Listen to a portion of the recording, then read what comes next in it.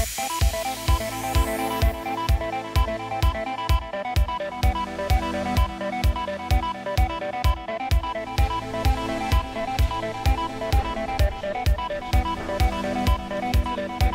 the start of the project, all we were actually given was the title of the project, which was Building a Singing Whale.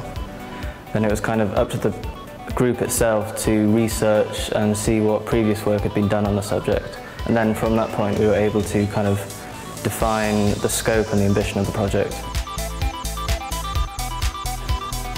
So the first step of the project was to research the field, to see what has been done before, and then we could get onto the design.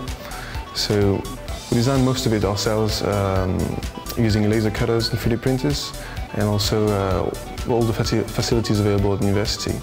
And then we got to put the rig all together, which was quite a fun experience.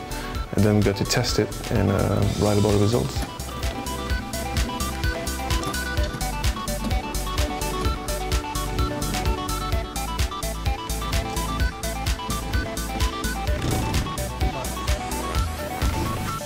I think all three of us really enjoyed the project. We were particularly fascinated with the song of the humpback whale. We enjoyed working with each other, and the teamwork aspects were definitely something we will take forward into our future careers.